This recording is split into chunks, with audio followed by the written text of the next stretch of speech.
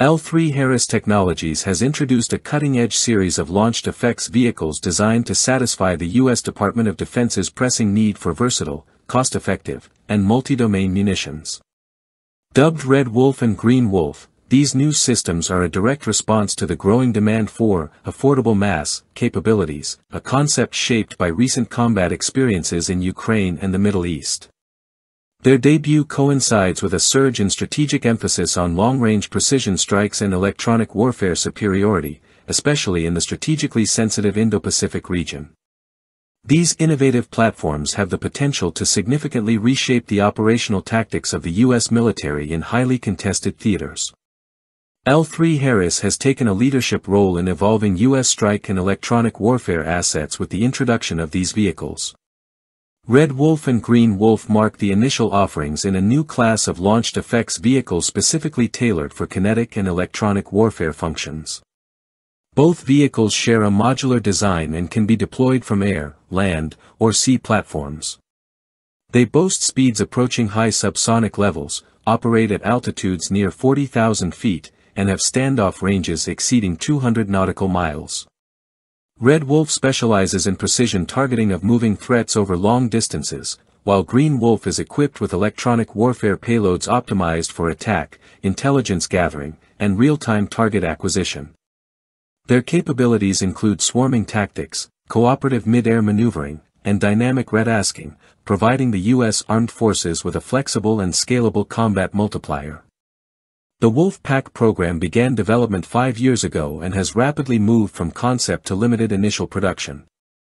More than 40 successful test flights have demonstrated the system's reliability and adaptability. Manufacturing is centralized in a dedicated modular facility in Ashburn, Virginia, which is scaling up for mass production with hundreds of units anticipated annually. L3Harris has invested heavily in automation and infrastructure enhancements to maintain low production costs over the long term.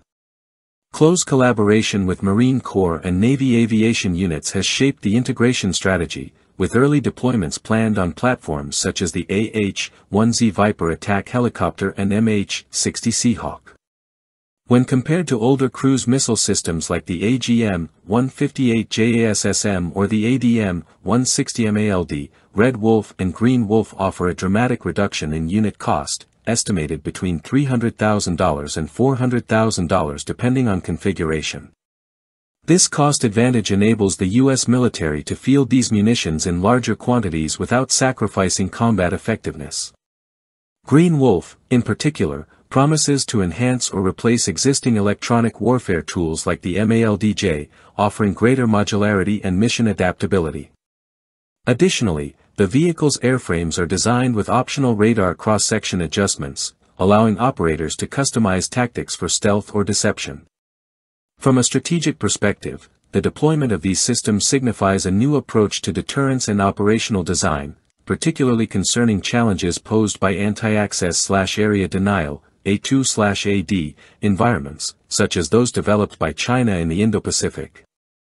Their ability to launch precision strike and electronic warfare payloads from a wide array of platforms, ranging from helicopters and surface ships to future airborne pallets, presents a robust countermeasure to adversarial layered defenses. Their low-cost, high-effect design aims to overwhelm enemy interceptors, forcing opponents to exhaust costly resources and exposing vulnerabilities in their defensive networks. As their swarming and cooperative engagement features evolve, these vehicles could underpin next-generation doctrines for manned and unmanned teaming in combat. By launching Red Wolf and Green Wolf, L3Harris is spearheading a significant shift in how the United States approaches multi-domain combat capabilities. The fusion of affordability, modularity, and operational flexibility addresses the complex challenges posed by modern warfare.